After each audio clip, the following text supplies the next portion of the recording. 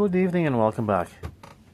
I was sitting here contemplating whether I should make this video or not, because it's almost 10 o'clock, it's time for bed, and Saints lost to the Chiefs. Not surprising. Royals beat the Yankees 4-2. So we know this. Every league division series is going 4 games. Which means it could end as early as Thursday. It could. Whether it does or not, well, we'll see over the next 3 days. And we will see.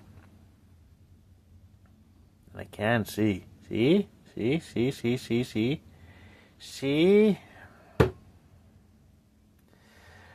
Lordy. So we're making this story anyway, so. Now we know Halloween's coming. 3 weeks away. Actually, the provincial election. No, wait. Yeah, the provincial federal election is 3 weeks away from today. Yeah, I've already seen a few signs popping up already. And the civic election is next month. Yeah, 2 different elections in back-to-back months.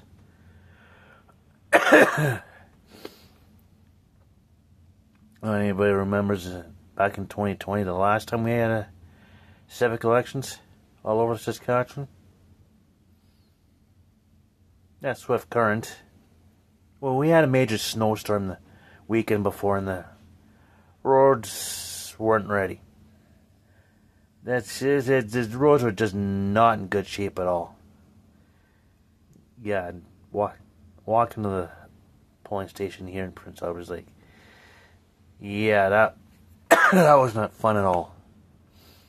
Swift Current, realizing there's going to be a low turnout, decided, no, we're going to move our election to Friday. Which was probably the smart thing to do. They knew darn well that the roads won't be ready on time.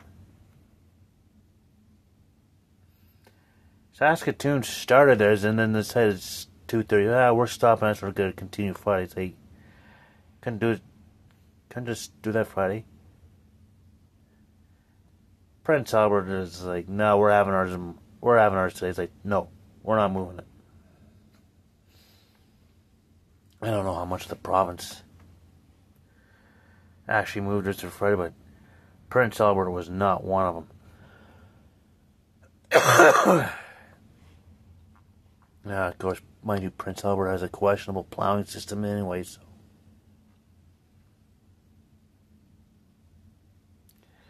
Yeah, just leave the residents to dig out for themselves and do the arterial roads, which makes sense. And the bus routes, which also makes sense. And the residential roads is like, no, screw you. I mean, it would have been nice. But nope. Again, Edmonton is sometimes is bad for that too. Of course, they got a lot more arterial roads and a lot more bus routes, so some of them go through residential roads. It's like, okay. Like I mentioned, Halloween's coming 3 weeks from Thursday.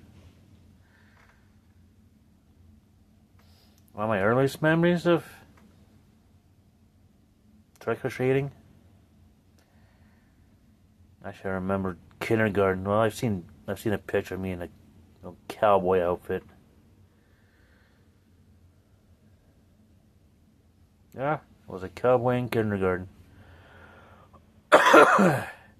As I got older, it's like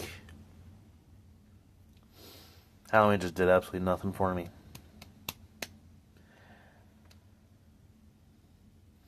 This is just to the point of like, start handing out the candy. That's about it.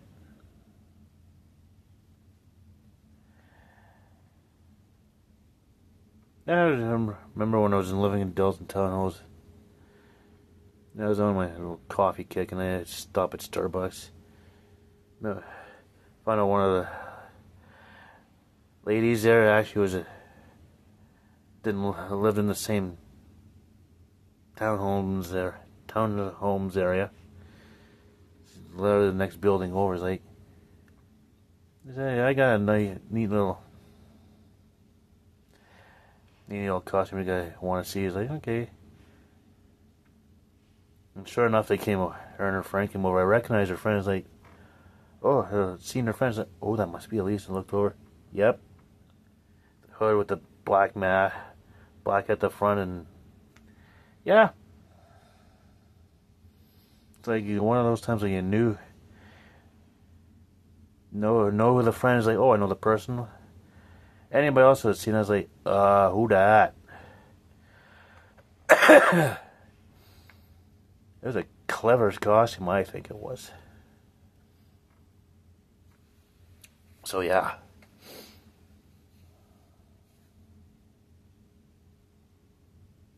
Selfishly, I always wanted to see a big snowstorm on Halloween, but